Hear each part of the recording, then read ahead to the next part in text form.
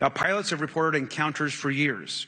Now, because of the stigma around reporting these incidents, we still don't have a complete picture of actually what's going on, particularly as our witnesses will testify on the civilian side, and that is a real problem that we have today in the country.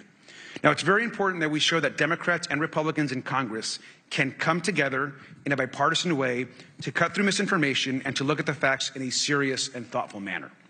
If we are to advance oversight and public disclosure, we must also gain the broad support of the public.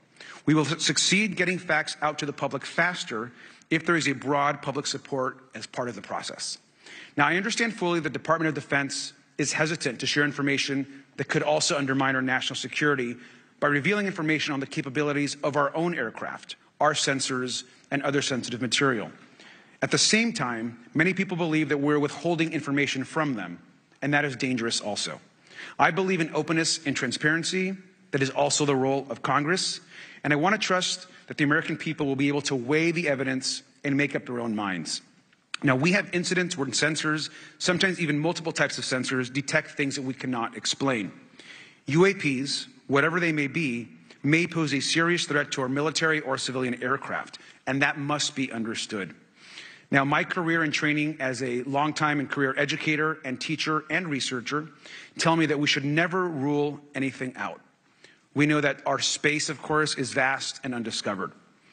I also want to note that Mr. Sean Kirkpatrick, director of the All-Domain Anomaly Resolution Office, the component of the DoD office that investigates UAP data, has testified before the Senate this year that his unit has found no evidence of extraterrestrial activity. NASA has also stated that they don't have evidence of extraterrestrial life either, and we've heard this, of course, from some of our government agencies. And we should remind viewers and witnesses, which I think is really important, that we also cannot share classified information in public settings. But questions, of course, remain that people want to see data and information for themselves. The enormous interest in the hearing today underscores the importance of a fair and open look at the evidence from witnesses who can share their unique perspectives. Now, I know I certainly have a lot of questions, and I know that all the members of our committee do as well. We should come to this hearing with an open mind, and we should not let our existing ideas restrict us on either side. I hear over and over from many agencies the stigma around reporting and investigating UAPs prevents us from getting real answers. We know that whistleblowers have reported harassment, intimidation, or stigma as well, and this is not acceptable.